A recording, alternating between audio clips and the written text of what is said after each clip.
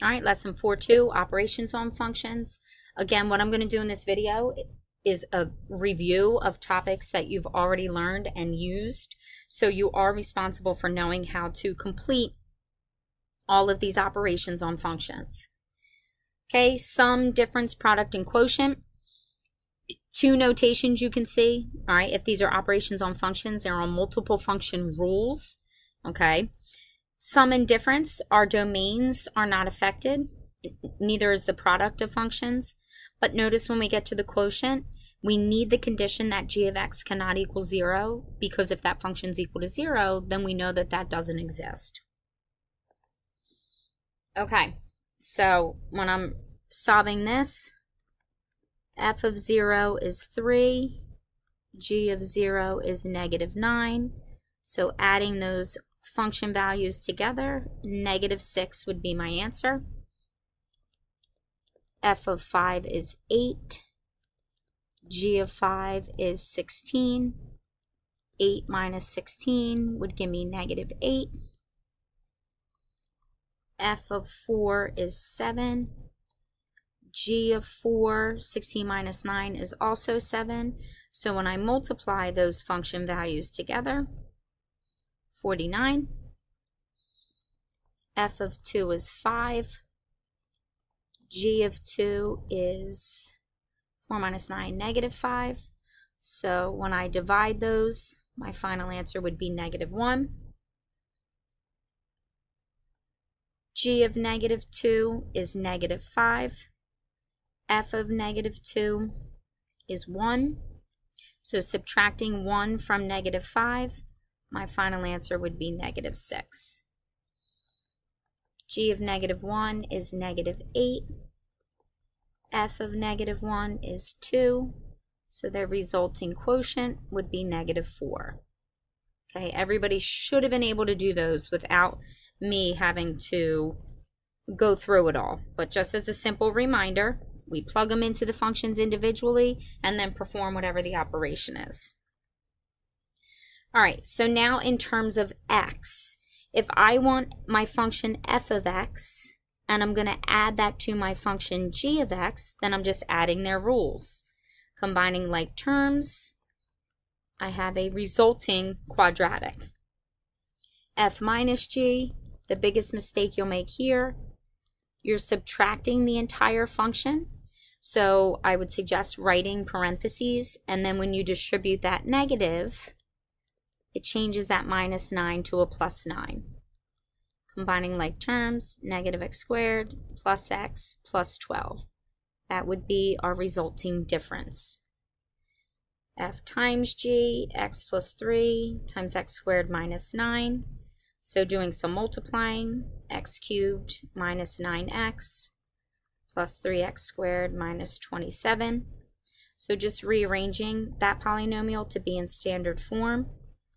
Recall standard form is my exponents decreasing in order. F divided by g all over x squared minus 9. You are responsible if any function can be factored in order to simplify the problem further. You are expected to do that. Denominator is a difference of perfect squares. So the resulting quotient is 1 over x minus 3. G minus f, so x squared minus 9 minus that entire linear function, using my parentheses again, x squared minus 9 minus x minus 3. I get x squared minus, oops, sorry about that. I get x squared minus x minus 12.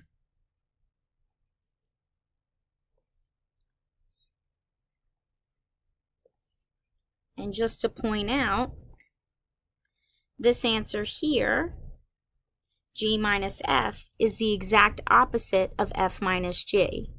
So if I factor -1 out of this, I would get x squared minus x minus 12. So that's not coincidental. We just changed the order in which we were subtracted, so their answers are exact opposites of each other. All right, now g over f, so x squared minus 9 divided by x plus 3.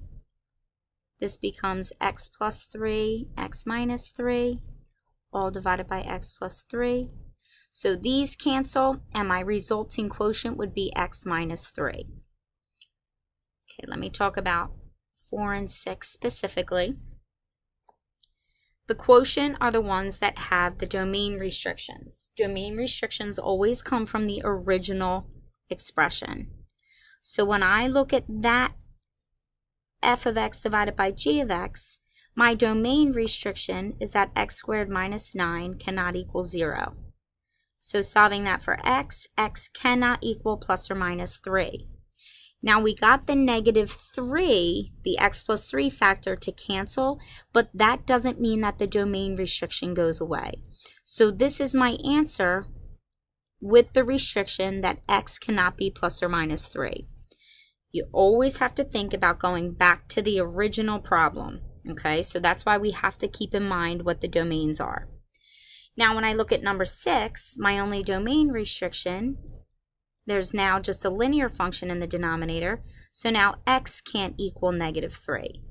So it's simplified to what looks like a linear function, but we have to make sure we keep in there the domain restriction that x can't equal negative 3. All right, last one that I'm going to do. Now our composition of functions. So recall, composition is when you compose two or more functions together. Our rule, we work from the inside out. Okay, so when I look at number 1, this is saying f of g of 0. So my innermost function is g of 0. So g of 0 would give me negative 9. And I take that answer and I plug it into my outermost function. So f of negative 9 would give me negative 9 plus 3. So negative 6 would be my final answer for that one. All right, number 2, f of g of 5. Innermost function is g of 5. That gives me 16. F of 16, when I plug that into my function defined by f, my final answer would be 19. Okay, I'm going to have you guys do numbers 3 and 4 so I can talk about 5 and 6. Okay, so notice in numbers 1 through 4, my input were numbers, so my output were numbers. Now when I look at 5 and 6, my inputs are still in terms of x, so my outputs are going to be in terms of x. So the function I'm defining as g, I'm plugging that into the function I'm defining as f. So f tells me to take x and add 3 to it. So according to the composition, whatever's inside the parentheses here, I'm replacing with g of x. So g of x is x squared minus 9. And now when I combine those like terms, I'm left with x squared minus 6. So that would be our final answer. Now in number 6, my order changes. So now I'm taking f and I'm plugging f into the function we define as g. So g is defined as x squared minus 9. Clean those up for you. So what am I replacing that x with? I'm now replacing x with that function f of x. F of x is the linear function x plus 3. Okay, you do have to simplify that. So expanding that binomial, square the first term, double the product of the two terms, square the last term. So that gives me x plus 3 squared. And then when I subtract 9 from that, my final answer would be x squared plus 6x. All right, if you're a bit confused on where this came from, remember that when I square any quantity, I take the base and I multiply it by itself. So you can FOIL that out and you can verify that that's what you're going to get as your answer. Okay, that's it for the video. Homework may follow, but we'll be sure to let you know of that.